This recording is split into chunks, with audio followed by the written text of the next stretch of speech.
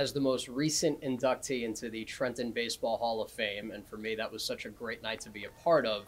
What has this ballpark, what has this organization meant to you and your family? It's meant a ton. It really has. And I remember being a player in the minor leagues when this affiliation came about. I mean, and one day I hope to play for these guys. I mean, to play in your area, to play in your hometown, so to speak, and to come back here, it's just been everything I thought it would be.